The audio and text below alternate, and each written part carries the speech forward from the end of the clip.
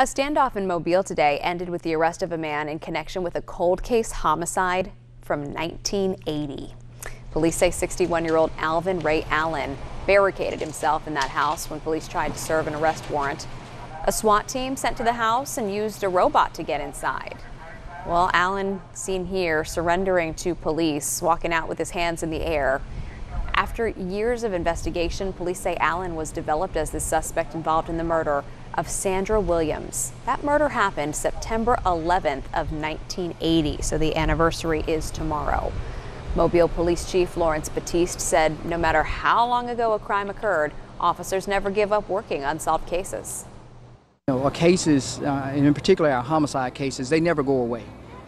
We've always constantly looking for additional new information as it relates to homicides, and sometimes it takes the amount of time that it took to solve this one. But we never give up. We never stop looking for new information so that we can potentially solve these cases.